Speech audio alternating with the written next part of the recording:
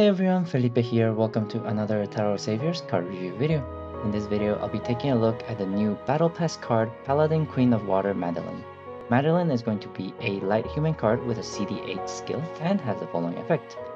Damage received will be reduced by 20%.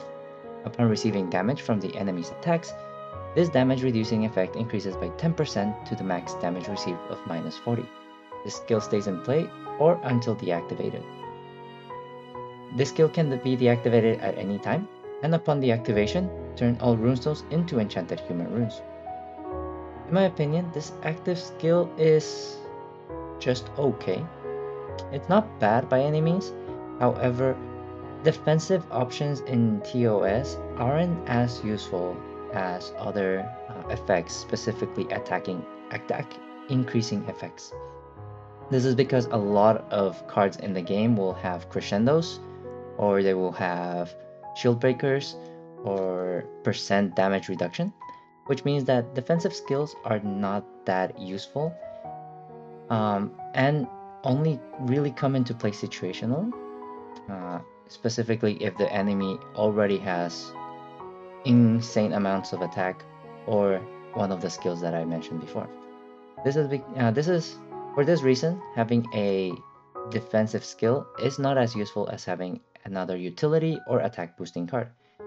This card is going to be a consistent damage reduction skill because the effect will stay in play until deactivation or defeated, which means that it does provide you a little bit of buffer to survive certain stages, specifically stages that don't have enemies that counter defensive skills like Tumbler and damage reduction. But in my opinion, it might be better to run other cards that can help you increase your damage and kill the enemies before they even hit you. However, there are specific situations where this might be really good, specifically for enemies that can ambush you for really high damage. This is a card that provides defense over rounds. A lot of cards will only provide defense the moment you activate them, which does not protect you from ambushes.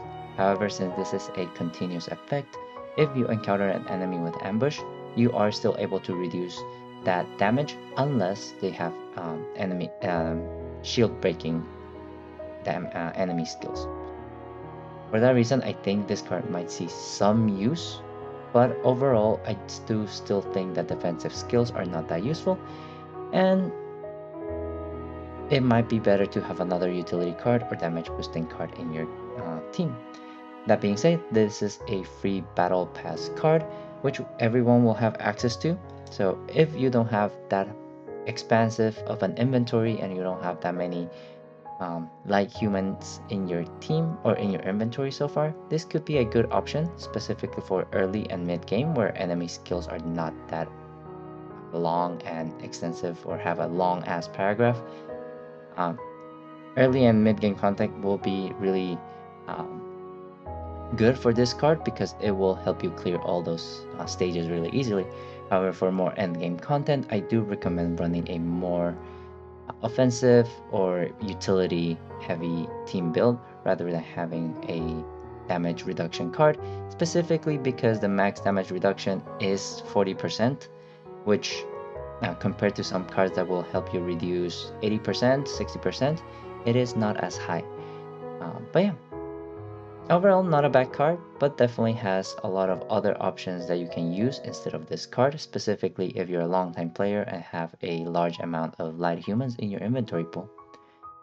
That's all I wanted to say about this card.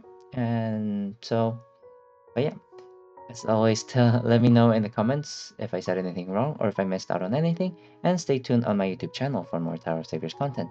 For now, stay safe, stay healthy, and I will see you next time. Bye everyone!